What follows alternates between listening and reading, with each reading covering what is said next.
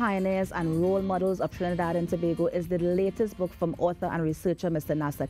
And of course, we are celebrating our 60th anniversary of independence. And so we have Mr. Khan in studio just to share a little bit about the book and tell us who are some of those pioneers that would have made TNT exactly what it is today. Nasser, good morning. Thank you so much for joining us. Good morning, Kimberly. Good morning, all press. Good morning, sir. Now, this book, I mean, it is so timely because we're celebrating our 60th independence anniversary. Tell us a little bit about it. Who are some of the pioneers we can see in this book?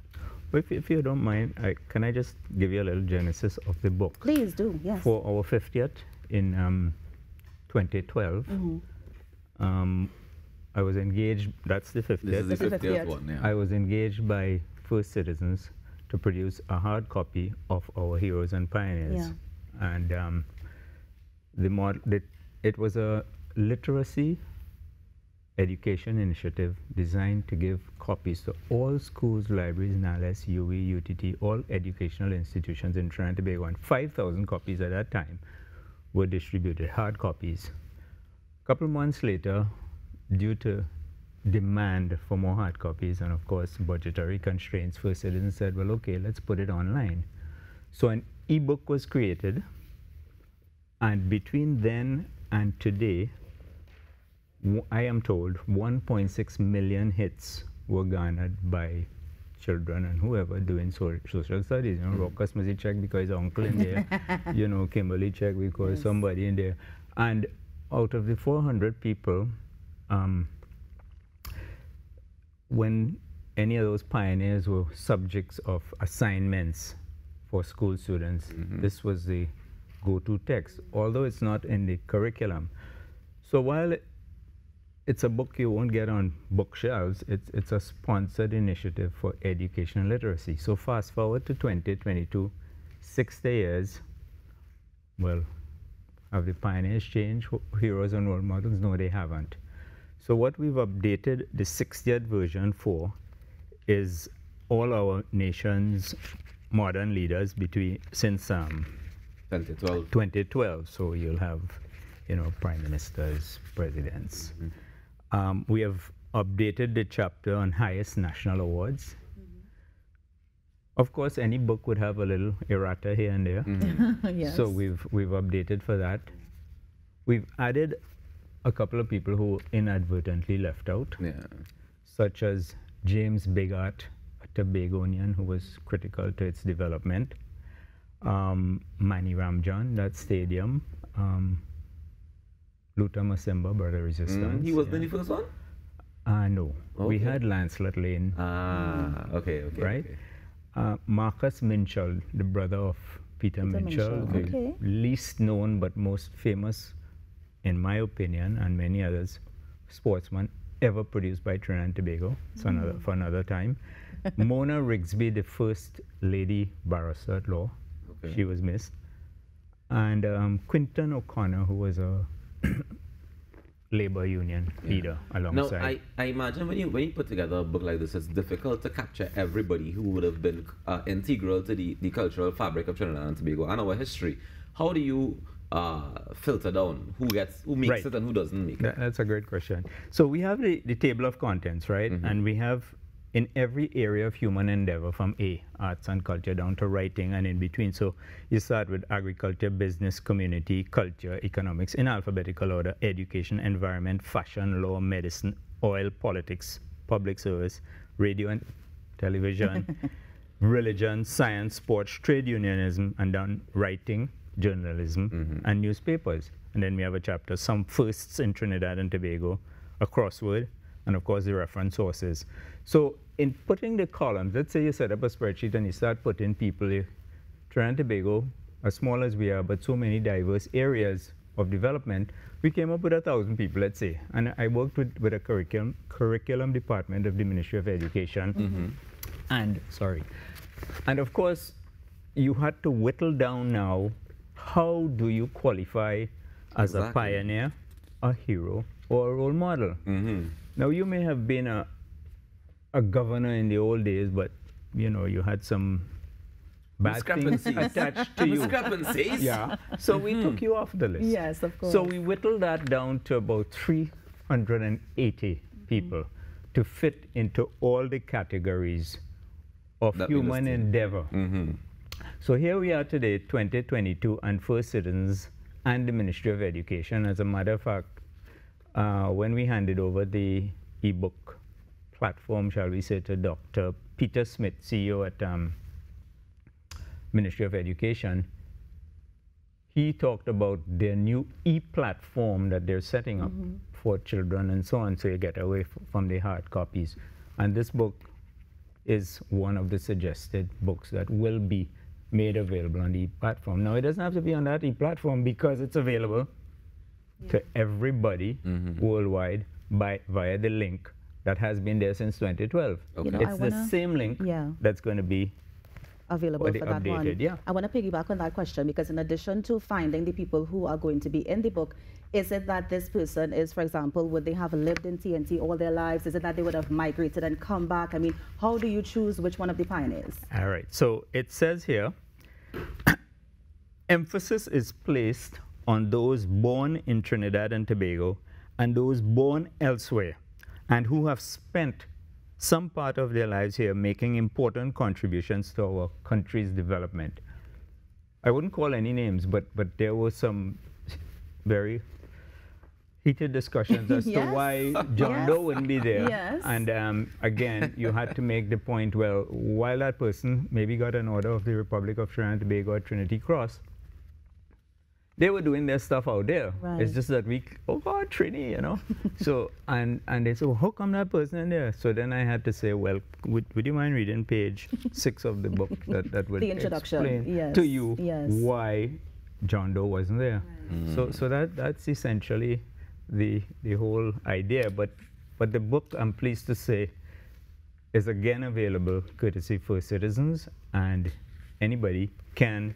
So I mean, here's the screen, and then they'll be able to see it properly. I don't know. So is there a link that's going to be up freely for anybody to access the book? Anytime, 24/7. It has been since 2012. So that's why 1.6 million hits, because teachers and so will refer the students. Or when you do a Google, heroes, pioneers, role models of Trinidad and Tobago, up comes this link.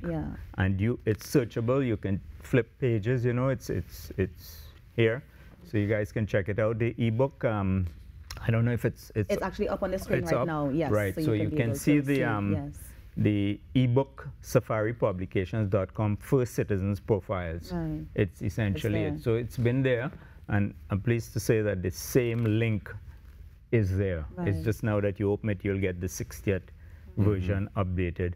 So, you know, we have... But I imagine you're going to have to continuously update this book. I was just about to because ask. every 10 years, our leaders are going to be changing. The people who've passed away. That's the only update. Let's assume today we have put the 400 plus people who have brought us to where we are today, meaning the 375 we had plus the few I added. And I've updated for those who have passed on, right? Because quite a few have. So, Raucus, when in 2032 I designate you to update this book, so keep track of who has passed on, because that and the new why are you designating you? Are you going somewhere? So I don't understand. I don't know, but I'll help you. So we will update it for those, because no new people have brought us to 1962. That's a given bunch of people. So that's what this book is. So it's only for people. This book is only capturing those who brought us to 1952. 1962. 1962. Sorry. Oh my goodness. Sorry. Oh gosh, I was looking at C5 here. You know, if I ask you one of trivia questions, I hope you can answer. I hope so too. Who's the first Prime Minister? I'd be very, very ashamed. Doctor, the Honorable. Take a copy. So. But yeah, so I mean, but your question, sorry. Yeah, my question is it only people who brought us to independence? New people, right? So you have somebody today who is new on the scene. Let's say Brian Lara is in here. Marshall Montano is not in here, is he? He might have been mentioned. No. By the way, there is an index here that has all 400 people. Right. So but let me use that as an example, because I was looking through it. I mean, this is the 50th one. I don't know if he was added to the 6th one, right?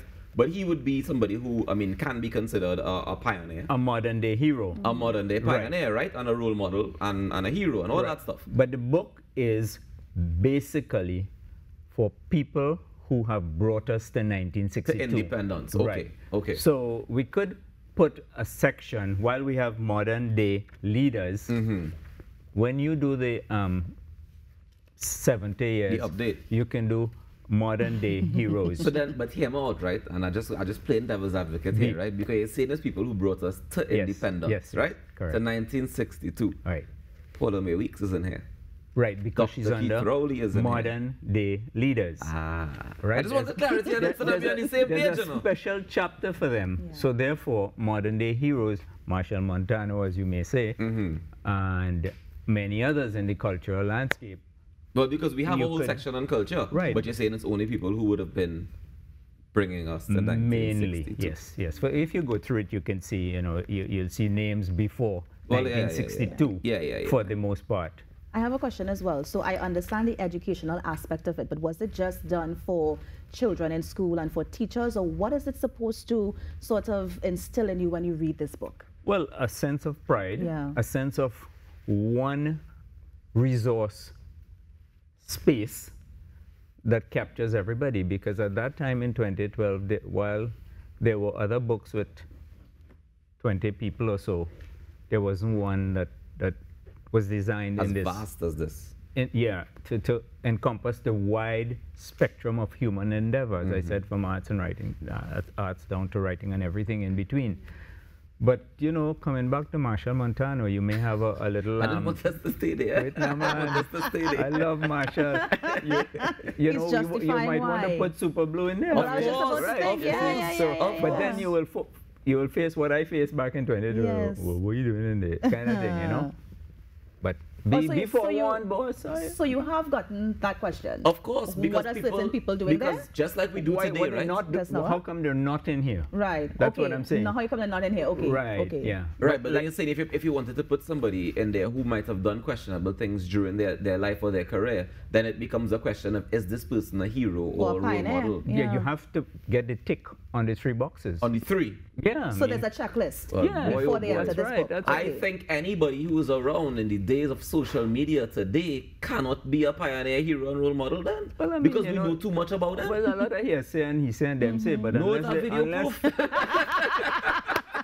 That is the problem. Because it has some people in here, I sure lead some questionable lives. Is it? But we just didn't know. Is it admissible in a court of law? You know what I mean? And this is where the challenge lies. But even if it is they have done some questionable things, is that you're questioning that they cannot still be a pioneer? This is what he's saying. Is that no, you have to check all 3 boxes: hero, role model, and pioneer. What comes to mind is I can't remember the name of the governor, and maybe I won't call it, but it was a colonial governor who was, let's say, he treated people badly. I don't want to use the word enslave, but in terms of whatever he was doing to develop something, you heard about, it is alleged. It is alleged. And back days, there were no phones, Dorcas. They were exactly that, no camera phones, and this is where the challenge lies. Correct. So now we can't make a book like this about people today. We got to just take off the role model part. We might have to take off piece of the hero. I don't know. Rockus, since you're being such a devil's advocate, and I'll ask Kimberly too, who headed the subcommittee that designed our national flag? Kimberly, jump in, tell him. Who was on the committee? The subcommittee. Who headed the subcommittee? He would be in... Is it Carlton? Carlton. No. No. Who is it? It's Carlton Chang. Carlai Chang. And who... Well, you must know this one. Who composed our national anthem? Castani. 10 Patrick points. Castani. Yeah. You all share this copy. You want to hear another fun fact that I learned? Let me hear. The national anthem was actually written for the Federation. Yes, to be the anthem for the Federation. That's right. Yeah. You see, we just shared tidbits with you all this morning. And I hope you were paying attention because we have trivia coming up. So stay tuned. It's the Now Morning Show. Nasser Khan, thank you so much for joining us. Thanks for having me. And thank you for updating the book. And please continue the great work that you've been doing. I would like to thank you. By the grace of God, I certainly hope And to. thank you so much for coming here this morning. Thank you. Thank you, Kimberly. And thank you for this lovely book. Nah, look here, I appreciate it. Thank you so much. Happy Independence. Yes. To Trinidad and Tobago too. Yes. Certainly. Have a good one. We take a quick break and we come back with more Inside the Now Morning Show. Stick around. We're here till 8 a.m. Kimberly's here. I'm here. Nasser's leaving us now, though. With a gift, I hope. With a gift.